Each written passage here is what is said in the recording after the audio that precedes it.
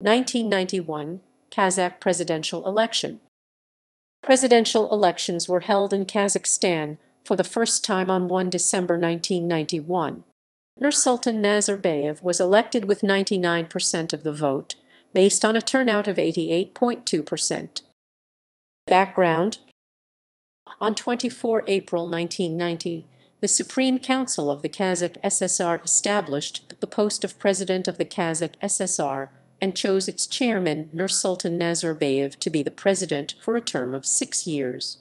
Due to the preceding events of the collapse of the Soviet Union, on 16 October 1991, the Supreme Council of the Kazakh SSR set the election day for 1 December.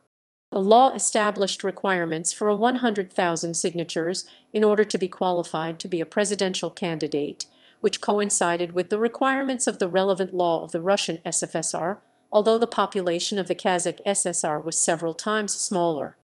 On 24 October 1991, Nazarbayev was registered by the Central Election Commission to be the incumbent candidate, with his running mate Yerik Asanbayev to be on a secret ballot. The members of the Supreme Council proposed a writer, Aljaz Suleymanov, to be the candidate, but he declined the offer. Hasan Kajamatov, leader of the Jeltoxin National Democratic Party, did not have the required number of signatures for the election. Results: == references ==